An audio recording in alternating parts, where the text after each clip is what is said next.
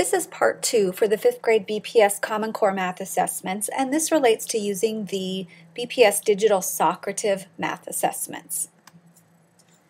So what is Socrative? Socrative is a free digital tool that allows teachers to assess students. It's simple and it takes just seconds to log in. The nice thing about Socrative is it will run on tablets, iPads, smartphones, and laptops. We really found Socrative useful for the purpose of these assessments, as teachers could easily import a quiz that's already been created by someone else, such as the assessment team, and it's really easy for students to access, either via the apps or by just logging into the website on a computer. So what we want to do is let's just go ahead and take a quiz and be a student for a bit so that you can see how this tool looks and how a student would access a quiz. Okay? All right, so for a student to go ahead and take a quiz that the teacher has started, the student simply needs to go to Socrative.com and click on Student Login.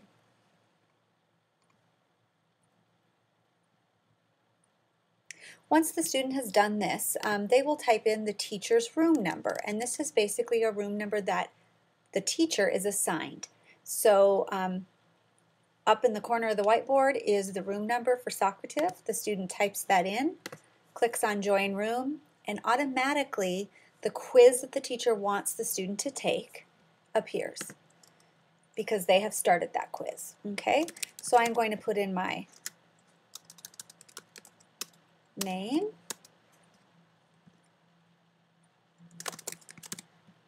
submit, and then you can see that in Socrative one question appears at a time, and so I'm going to go ahead and answer these questions as a student, and I'll quickly go through these. Question 3. Okay, and you can see here question 7 says, explain how you would find the difference of 5/12 and 1/6. So here is where the student would explain. Okay, so I'm going to go ahead and click on Finish, Quick Quiz. Now if there was another student that was waiting to take the quiz, I would click on this and the student would pass the computer or the laptop or the iPad over to the next student. Okay? So I'm going to finish, and here you can see it's saying please wait for the teachers to start the next activity. So what that means is one quiz was started by the teacher and now the student is completed with those listed activities. Okay? So that is how simple it is for the student to actually take the quiz. Alright, so the first step as a teacher for you to use the Socrative tool is to sign up for a Socrative account. It's a very simple process. To sign up, you'll go to Socrative.com, click on Sign Up, enter the details, and then click on Create Account. Let me go ahead and show you how that looks. Alright, so you'll come to Socrative.com, click on Sign Up. You'll simply enter your email password and click on Create an Account. And then once you've done that, whenever you are at the Socrative screen, you will simply enter your email and password and log in. Okay? Alright, so now that you have an account created, I want to show you how to add a BPS math assessment from our Common Core 4-5 website to your Socrative account so that you can use it with your students. Alright, so here I am at the 4-5 Common Core Math Assessments website, and you're familiar with this from the first video, part 1. So what I'm going to do is, you'll notice that when it is a Socrative assessment, it's identified as such with CCSS Math, Socrative Assessment. And you'll also notice that over in the description, it says copy and paste this code and then click on the view link. So in order to use the quizzes that the assessment team has put together, you need this special code because we've basically said, hey, we want to share these. We want to allow sharing our quizzes. So as a result, we got a special code number for you.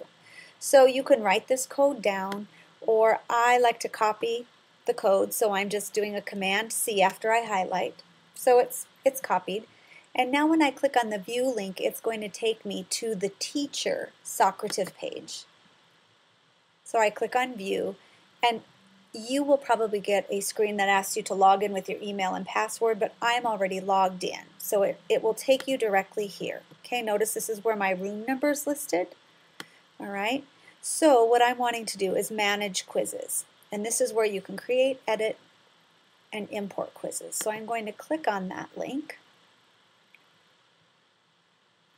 Going to click on import quiz, import a shared quiz, and then I'm going to paste that SOC number, okay? And then I import the quiz. And then notice here's the name of the quiz. You can give it a unique name if you want. I'm not going to enable sharing. That just means that you want to be able to share this quiz with other people, which isn't necessary since this quiz is already shared with you, okay? Unless, of course, you made edits and wanted to share it as a unique document. So if you scroll down to the bottom, here you'll see the quiz. You could easily go in and change names if you wanted to do that, make it specific to your students, and then just click on Save. So do make sure you scroll down to the bottom and click on Save, because now you can see that quiz is part of your account, okay? So that was the first step of actually getting the quiz into your account, okay? All right, so once you've imported the quiz, now how do we go ahead and start the quiz? Keep in mind that Socrative has some great tips and kind of help areas, and up by this yellow light bulb you can see to start a quiz, go to the main menu. So to start a quiz, we're going to go back to this main screen, and I'm going to click on Start Quiz, and notice here's a listing. Now I have a bunch of quizzes within my account. I'm going to go ahead and use the copy that I just brought in from the website, and we're going to do a student-paced quiz, okay? And I'm going to disable immediate feedback, meaning I don't want the student to know immediately if they got it right or wrong. Now that is absolutely up to you, but I just want to show you how you can disable that if you'd like. So I'm going to go ahead and click on Student-Paced Quiz. Notice my room number is listed here once again, so I put that up in the corner of my whiteboard to remind my students. Okay, so now that quiz is actually running and available for students. Now what you're going to want to do is keep this tab open, okay, so that as you're wanting students to do the quiz, you have this tab open and the quiz is currently active, okay? So let me show you what this looks like if the student now tries to access this quiz, okay? So I'm going to go to just another browser here, and I'm going to type in Socrative.com, click on Student Login, type in 1967, join room. Okay, now I'm going to go ahead and just once again answer these questions. I know this is how we started out our time together.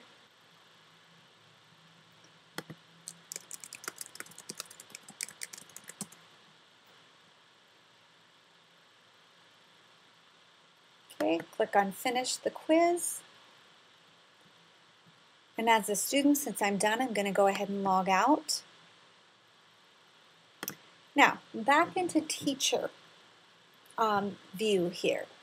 I can go ahead and click on Live Results, and I can see that Becky completed the quiz, and she actually got 5 out of 5 questions correct. Okay, notice that it doesn't grade the short answer, so that is something you will go in and take a look at. Okay, so I'm going to click on End the Activity, meaning all students are done taking this quiz. So I'm going to end it, and then I can either email the report to me or I'm going to download it. I'm going to click on Download Report. Okay, and do you see how right here is my quiz report, and it's in an Excel format. So I'm going to open that. I can easily see how Becky did on these questions, okay? So the green means that it's correct. If it were not correct, it would give, I believe it's a red color, okay? All right, so let me show you a little bit more information regarding the quiz and the results. So if I go and end an activity, and I've just set up another example for you here, and I click on Download Report, it downloads it into my download folder, okay, and in Chrome it shows up right here the way I have my browser set up. So I can always open it right from here. So here I can see the results. Now notice how if it was incorrect, it is highlighted in kind of a red pinkish color, okay? And if I scroll over, I can see the score that the student received. Now keep in mind that that does not include scoring of the open response questions, okay? You'll need to go in and take a look at those, all right?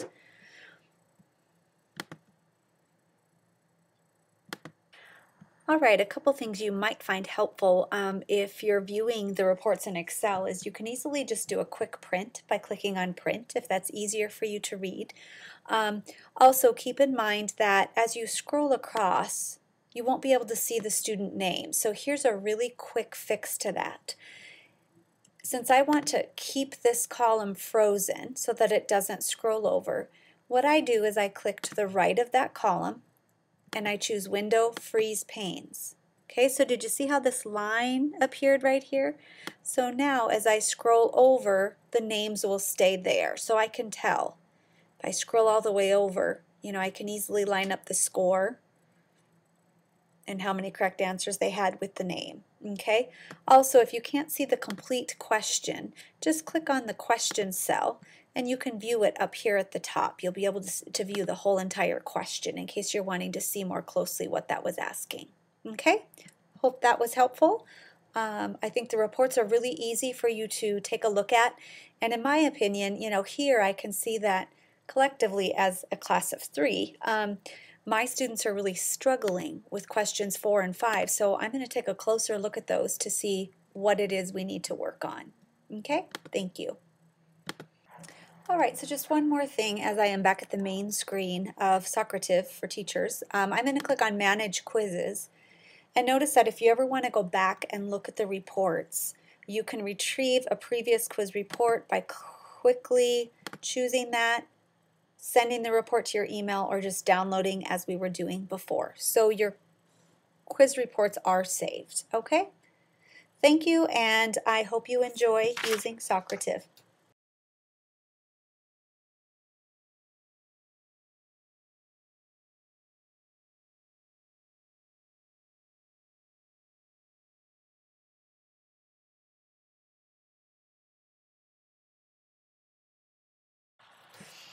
A big thank you to the 5th grade assessment team, Angie, Carrie, and Megan, along with Ann Brucker for assisting with the startup process. You guys were amazing in getting this done, and it is greatly appreciated. Thank you.